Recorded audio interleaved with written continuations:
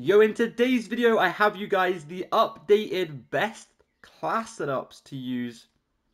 In today's video, I have you the best loadouts to use after the most recent update. If you are new around here, make sure to subscribe. We're on the road to 80k and we're getting pretty close. Whenever we hit 80k, we're doing a 5,000 COD point giveaway as well. So if you want to enter, just subscribe, comment below saying you want to enter, and you're entered. Without further ado, let's get straight into this. I hope you enjoy. I'm going to kick it off with one of the best snipers right now in Rebirth. This is 1,000,000%, no doubt, going to be the next sniper meta. It is the ZRG 20mm. It is a Cold War sniper. A lot of you guys might not have this leveled up because, obviously, it's a sniper that no one really used to use. But after the most recent update of all the nerfs, this is literally the best sniper now. Let's talk about it. So the first attachment is going to be the wrapped suppressor. This is going to increase the bullet velocity and damage range, and all of the other ones don't really matter too much. But we have the combat recon next for the bullet velocity, and then the 5-round magazine, because without this magazine, you only get like 3 bullets. So you definitely need to stick on the 5-round. Then we're going to be going for the 5mm laser. This is going to increase the ADS time, making it nice and quick. And the Serpent Wrap is also going to increase the ADS time, making it nice and quick. That is the full loadout though. Trust me, this is really good now. It has unlimited one-shot range, one of the quickest ADSs in the whole entire game out of any sniper. Let's get into the next one. Right, so next up, we're going to be using the Cooper Carbine. This is really, really good. This is a close to medium range build for it. Let's go ahead and hop into the class. So the first attachment is going to be the MX silencer, making this thing have less recoil. And then for the barrel, we're going to be using the Cooper custom barrel, making it more accurate and a faster fire rate. Talking about faster fire rate, stick on the 60-round drums. It's going to increase that fire rate even more. And it's also going to increase the ADS and the recoil control and accuracy. Then we're going to be going for the, the slate reflector, I am blind, I cannot see it. The slate reflector, there it is, I went right past it. That is my favourite optic to use on this weapon for close range, but you could use any other one that you like. It's personal preference. Then we're going to be going for the hand stop underbarrel for the recoil. Then we're going to be going for the lengthened ammo type for the increased bullet velocity. Fabric rear grip for the mobility. The stock is going to be the removed stock for the increased mobility, ADS, etc. Perk 1 is going to be a couple of different options.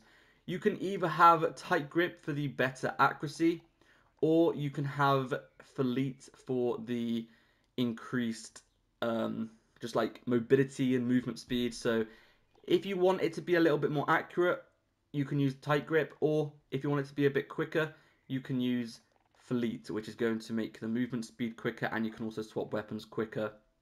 And then finally, we're going to be using fully loaded. Next up, we have the Growl. This is a really good assault rifle after the most recent update.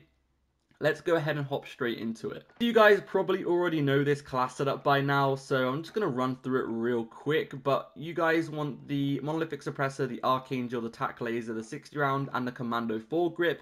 It's really accurate, it's got great ADS, it's got great aiming stability, and it's just really good at all ranges. So if you haven't used this in a while, it's definitely something that you should start using again. Okay, next up we have the MP40. Surprise, surprise, obviously this is going to still be a good weapon. Doesn't matter if they nerf this weapon a million times, it's still going to be up there as one of the best SMGs. So we have the recoil booster for the fire rate, and then the short barrel for the increased damage range and limb damage. Then we're going to be going for the skeletal underbarrel for the increased ADS. Then the Gorenko 45-round mags for the increased ADS, movement speed, recoil control, and fire rate. Then lengthened. Rear grip is going to be either 2 options. You can use the fabric grip for more mobility, ADS, etc.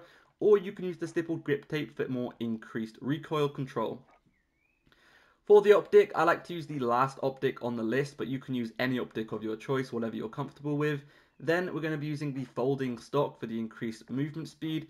Perk 1 is going to be Perfectionist for the recoil control, and Perk 2 is going to be Quick for the movement speed. Next up, we have the PP19 Bison. This is really, really good. It's actually a really good SMG. It did get a buff in like 2 updates ago, so Definitely something you guys should try if you haven't yet. Now, this is a pretty simple class because it's only got 5 attachments, so I'm going to run through it just nice and quickly. We have the monolithic suppressor for the damage range. The barrel is going to be the steel barrel. This is going to increase the damage range, recoil control, etc. Tack laser for the increased mobility. Stippled grip tape for the increased ADS and sprint fire time, and then no stock for the increased mobility again. That is the full loadout. I'm going to get straight into the next one. Next up, we have the Vargo 52, which is one of the best assault rifles. In the most recent update, they did nerf the recoil on this weapon, making it a little bit more noticeable. However, it really doesn't make a difference. It does have a tiny bit more recoil, but it's still one of the best assault rifles. So you want to use the Grew Suppressor for the increased recoil control. For the barrel, you want to use the Task Force barrel for the increased recoil control. And then you want to use the 60 round magazine with the Axle 3 times and then the Spetness Grip. First 3 attachments are going to increase the recoil control. The barrel and the muzzle are going to also increase the damage range and bullet velocity. 60 round mag and then the Axle 3 times. It's a pretty good weapon. Definitely give it a go. The next weapon is going to be the XM4, another Cold War assault rifle. I feel like all the Cold War assault rifles are definitely taken over this game. Pretty much most of them are really, really good. This is the XM4 and it's probably one of my favorites out of every single one.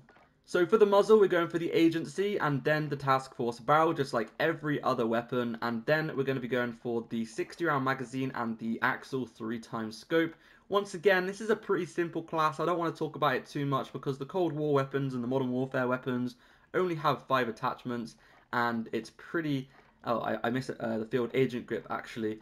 But yeah, there's only 5 attachments, so, you know, it's pretty straightforward stuff.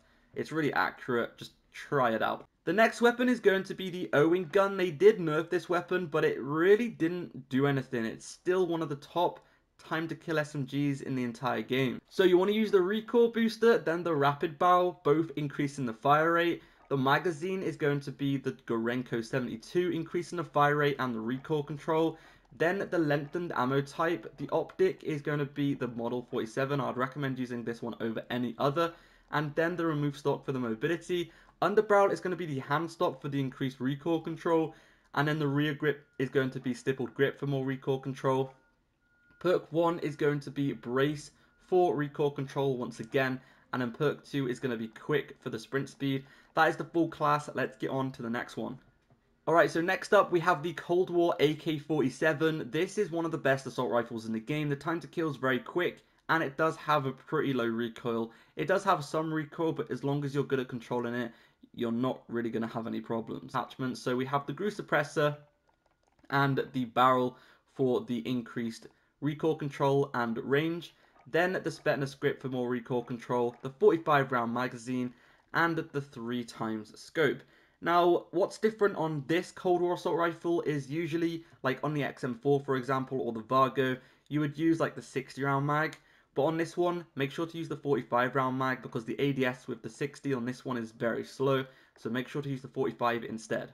Finally in the video, we have the OTS-9, which is definitely one of the best SMGs, and it has been for so long. Let's get into the class. Once again, pretty basic class. It only has 5 attachments, so I'm not going to talk about it too much. But it definitely is one of the best weapons to use right now. This is the loadout I would recommend. We've got the Grew Suppressor for the recoil control. Then we have the Task Force for the effective damage range, strafe speed, making it a little bit quicker. Skeletal stock for the mobility. Serpent Wrap for the mobility. And then the fast mag. You guys are good to go. That is the 10 loadouts. Subscribe for more, and I'll see you in the next video. Peace out.